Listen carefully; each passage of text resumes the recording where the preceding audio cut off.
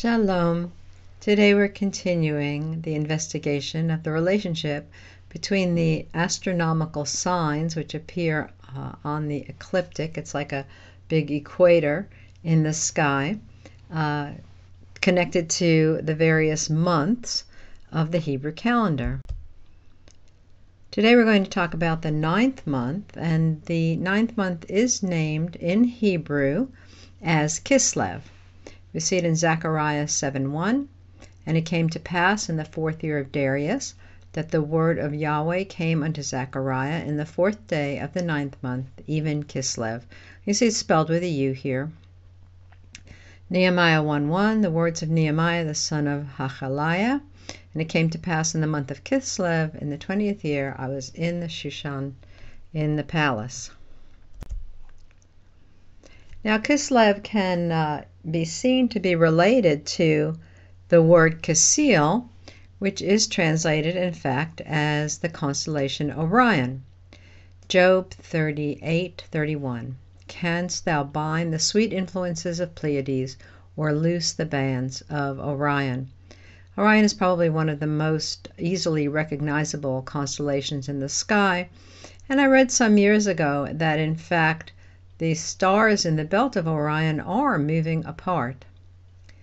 Amos 5:8. Seek him that maketh the 7 stars and Orion, and turneth the shadow of death into the morning, and maketh the day dark with night, that calleth for the waters of the sea, and poureth them out upon the face of the earth. Yahweh is his name. So we see at this time of the year is when Orion becomes visible in our hemisphere, in the northern hemisphere, and so it's possible that Kislev is named for that reason. Kisil comes from a root kesel, which has 2 remarkably different meanings. Psalm 78:7, that they might set their hope in God, and not forget the works of God, but keep his commandments.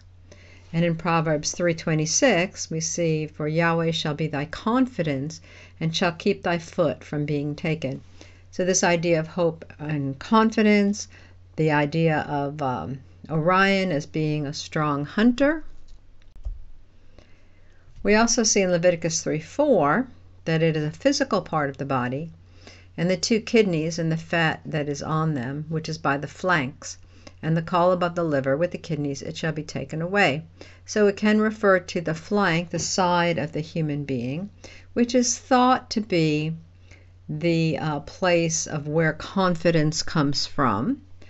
In Psalm 49:13, this is their way, is their folly, yet their posterity approve their sayings. Selah.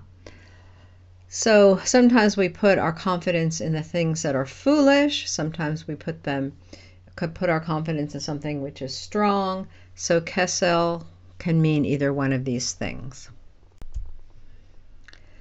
Now we know that the month of Kislev is the holiday of Chanukah. And Chanukah means dedication. Numbers 7:84. This was the dedication of the altar in the day when it was anointed by the princes of Israel. 12 chargers of silver, 12 silver bowls, 12 spoons of gold. One of the very longest chapters, certainly in Torah, where each tribe brings an equivalent offering, and they're all listed one by one, is for the dedication of the altar. Nehemiah 12:27. And at the dedication of the wall of Jerusalem, they sought the Levites out of their places to bring them to Jerusalem to keep the dedication with gladness, with both thanksgivings and with singing, with cymbals and psalteries and with harps.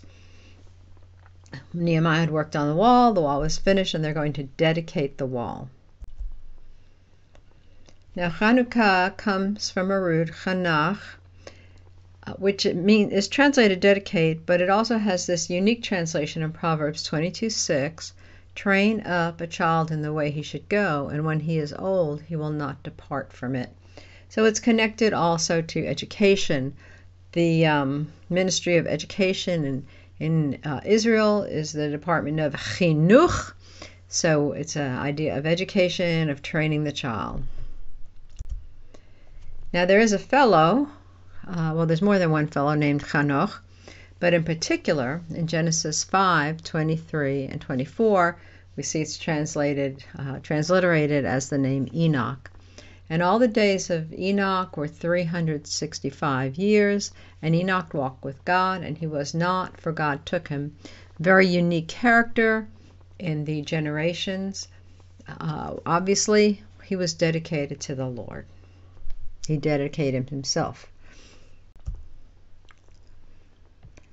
Now, one of the things that happened in the 9th month, we see in Jeremiah 36:9, and it came to pass in the 5th year of Jehoiakim, the son of Josiah, king of Judah, in the 9th month, that they proclaimed a fast before Yahweh to all the people in Jerusalem, and to all the people that came from the cities of Judah unto Jerusalem.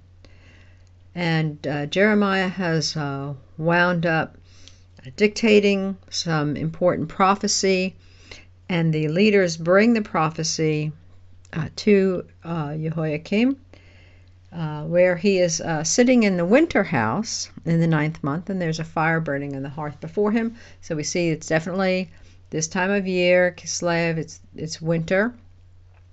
And what happens is that as the prophecy is being read, it's being cut up and put in the fire to burn it up, as if you could burn up the words of Yahweh. And they carry the word back to Jeremiah. And Jeremiah just dictates the word again, because the word will always stand. Yahweh's word will always stand. In the meantime, Jehoiakim is cut off.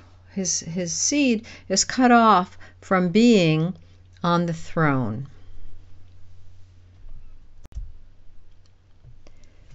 Now, the astronomical sign for Kislev is Sagittarius.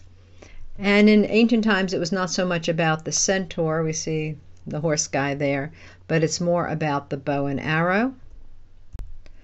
And in Hebrew, the name of this sign is Keshet, which means both the bow as the rainbow and the bow of the bow and arrow. It has to do with the arch shape. And we've done another series about the bow, all the colors in the rainbow. You can read about that there. Genesis 9:13, I do set my bow in the cloud, and it shall be for a token of a covenant between me and the earth.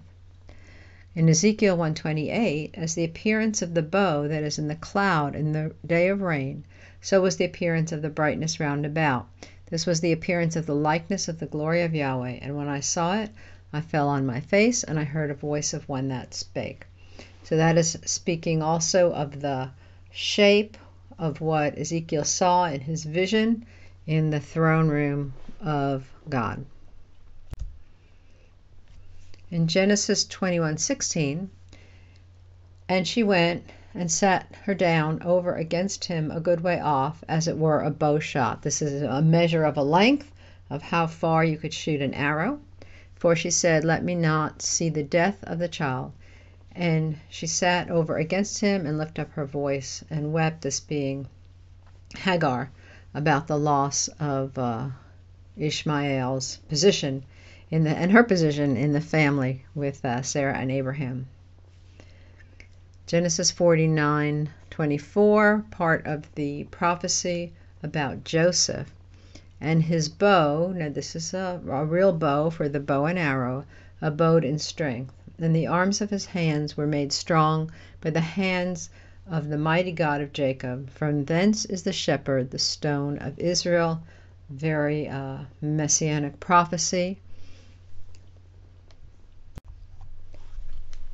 Another interesting place where this bow is mentioned is in Zechariah 9:13. When I have bent Judah for me, filled the bow with Ephraim, and raised up thy sons, O Zion, against thy sons, O Greece, and made thee as the sword of a mighty man. So it seems like in this month, which is the month of Hanukkah, this is a prophecy of the Hebrew people fighting against Greece. And we have in fact two famous sky warriors associated with this month, Kislev, Orion, the hunter, and also Keshet, the one with the bow. The story of Hanukkah is related in Maccabees, from 2 Maccabees 10:5-7. It happened that on the same day on which the sanctuary had been profaned by the foreigners, the purification of the sanctuary took place, that is, on the 25th day of the same month, which is Kislev. They celebrated it for 8 days with rejoicing in the manner of the festival of booths, in other words, tabernacles, remembering how not long before, during the festival of booths, they had been wandering in the mountains and caves like wild animals. Therefore, carrying ivy-wreathed wands and beautiful branches and also fronds of palm, they offered hymns of thanksgiving to him who had given success to the purifying of his own holy place. I hope that I am not the first person to have to break it to you that the story of the oil and the little cruse of oil lasting for 8 days is a rabbinical myth. I'm sorry if this is the first time you hear that. The reason they celebrated for 8 days is because they were celebrating the 8 days of the Festival of Booths, the Festival of Sukkot. You can see, what do they got? Beautiful trees, fronds and palms, ivy-wreathed wands, all reminiscent of the celebration of Sukkot. Now there's another prophecy which comes the day before Hanukkah begins. It's in Haggai 2:18 and 19. Consider now from this day and upward, from the 24th day of the 9th month, even from the day that the foundation of Yahweh's temple was laid. Consider it. Is the seed yet in the barn? Yea, as yet the vine and the fig tree and the pomegranate and the olive tree hath not brought forth. From this day I will bless you. If we look at an idiom in English, maybe it's related to, is the seed yet in the barn? Maybe we could say it's like, is the bun in the oven? Okay? This is the day before Hanukkah begins. The bun in the oven we're talking about is Yeshua. There are lots of other calculations that can show you that Yeshua was born at Sukkot. If you count from Kislev around the 9 months of pregnancy, this will show you that he was conceived at the time of Hanukkah and born in the time of Sukkot. One of the things we see about Hanukkah is that it is a festival of light, and in fact, Sukkot also is considered to be a festival of light. In Isaiah 49, it's talking about the servant of the Lord. In 1 and 2, listen, O isles, unto me, and hearken, ye people from afar. Yahweh hath called me from the womb, from the bowels of my mother hath he made mention of my name, and he hath made my mouth like a sharp sword. In the shadow of his hand hath he hid me, and made me a polished shaft. In his quiver he hath hid me. Just drawing together the idea of the bow and arrow, the arrow, and the of the Sagittarius, the bow of the Keshet, and here is a mention of Yeshua being like a sharp sword, being an arrow hid in the quiver of the Lord. Many, many times we see that Yeshua is the light. John 1:9, that was the true light which lighteth every man that cometh into the world, speaking of his birth. John 8:12, then spake Yeshua again unto them, saying, I am the light of the world. He that followeth me shall not walk in darkness, but shall have the light of life. John 9:5, as long as I am in the world, I am the light of the world. John 12:46, I am come a light into the world, that whosoever believeth in me should not abide in darkness. So we have the light tying together the festival of Hanukkah, the probable time of the conception of Yeshua, a festival of light, and tied to his birth at Sukkot, another festival where light is considered to be very important. We see, read about the menorot in the courtyard that were, some 75 feet high, and how they lit those, and it lit up the whole of Jerusalem. These two things are tied together. It also happens that the number 9 is tied to the crucifixion of Yeshua.